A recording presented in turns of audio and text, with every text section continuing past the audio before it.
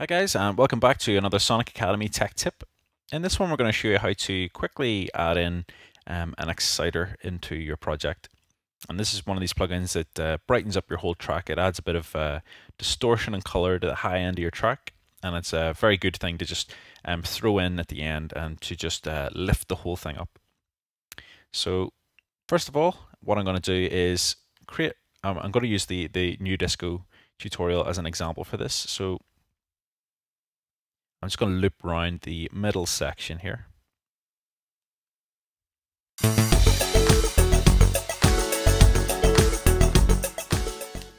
Okay, so this is the track that we're going to brighten up. So I'm going to right click and insert a return track at the bottom. And I'm going to rename this exciter. And then we're going to go into Lives Devices and we're going to go and grab an EQ8. Drop it into this exciter, and then if we just grab any one of these bands, turn it to a high pass, and we'll just set it at about 3 or 4 kilohertz, and just do a bit of a high pass on that. And then we're going to grab a saturator, just drop that in there. So you can use one of the presets here, or you can feel free to just mess about with it until you get something that you're happy with yourself. But I'm just going to use a bit warmer preset, and I'm going to turn the dry wet control up to 100, and then you can just mess about with the drive control until you're happy. But we'll start sending stuff to this first.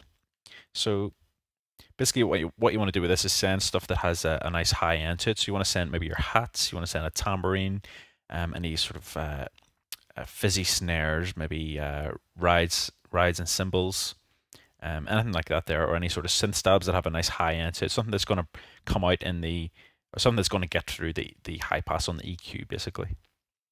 So we've got our drum rack here, and in order for us to send it out of the drum rack, obviously we need to, if you've got yourself a drum rack set up, we can send individual parts. I'm just going to send the whole thing, but if you wanted to send individual parts, you could do that by going down to your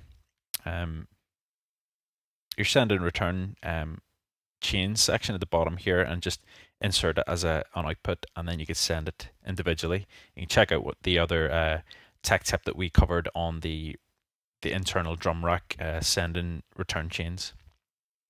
So I'm going to send our drum rack to this, so it's obviously of our 5th return track here, so I'll turn that up, and I'll turn our tambourine up, and then our disco hats, I'll turn this up.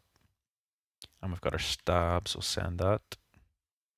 Bit of an arpeggio, some of our cymbal crashes. I'll send pretty much everything to it.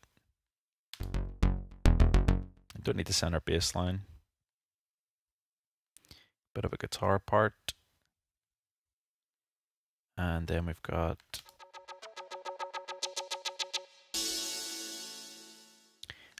some 80s sounds here as well. So that's pretty much everything sent to it. So now we just need to bring the volume of this back, because we want to introduce some of it into our set.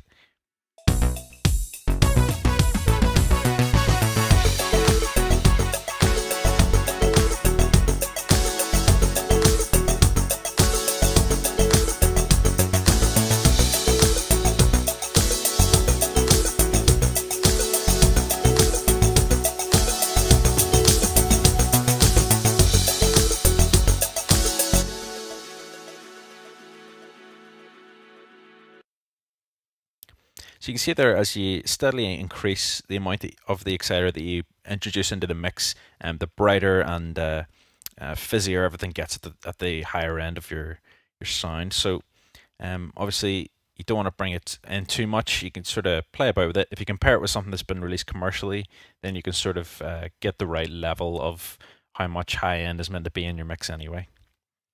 So I'm just going to play it around here. I'm going to keep it on, and then I'm going to turn it off just to show you the immediate impact that it has.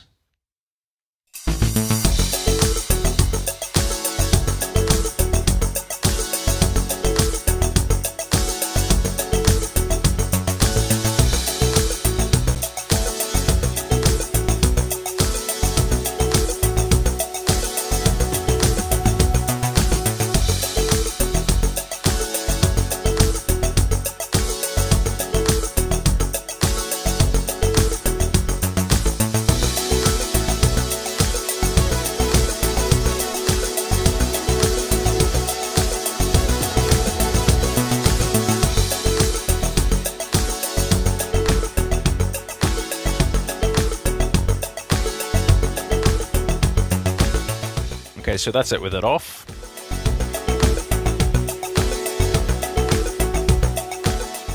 And then I'll turn it back on.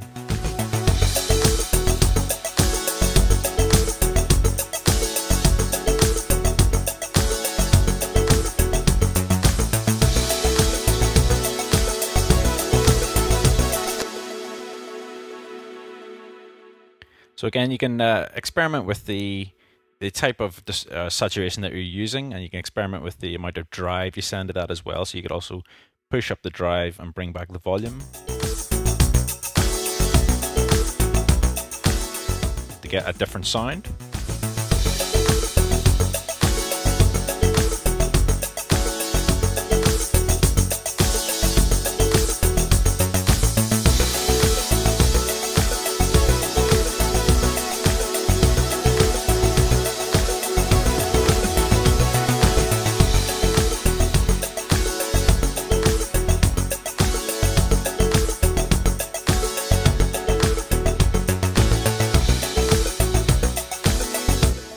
So you can see there how it brings a breath of fresh air into your entire mix.